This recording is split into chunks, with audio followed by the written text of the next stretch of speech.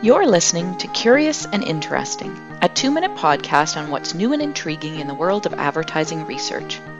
I'm Dr. Barbara Phillips, editor of the Journal of Current Issues and Research in Advertising.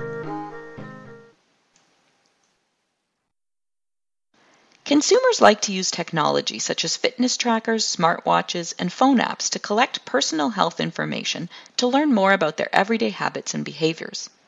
These digital tools also present opportunities for marketers to target consumers with personalized messages based on the data collected. The confidential and sensitive nature of health behaviors, however, raises privacy concerns, even though U.S. law lacks any rules prohibiting the use of such information.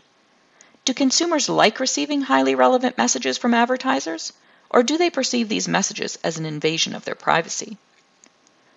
Brinson and her colleagues conducted a survey with 400 users of personal health technology to understand what influenced consumer trust in the marketers who collect their data and acceptance of personalized advertising messages. Consumers who felt their devices provided convenient information about their health and fitness that they couldn't get elsewhere were more likely to trust the companies collecting that data.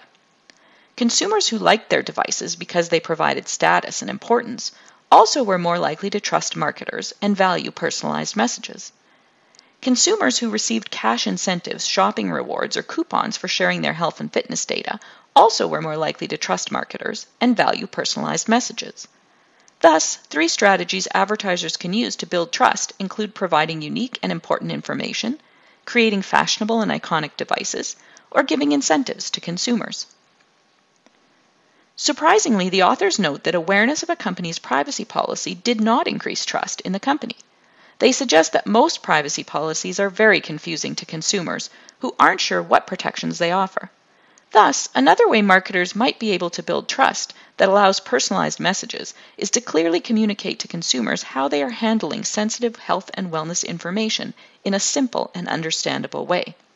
Such actions are exceedingly rare and therefore could build brand loyalty. In conclusion, if marketers want consumers to trust them with their health and fitness data, marketers need to earn that trust by giving something back. For more information, this research paper was published in the 2019 issue of the Journal of Current Issues and Research in Advertising. Logo design by the artist Stephanie Ma. Logo production by Cody Schumacher of Island Collective.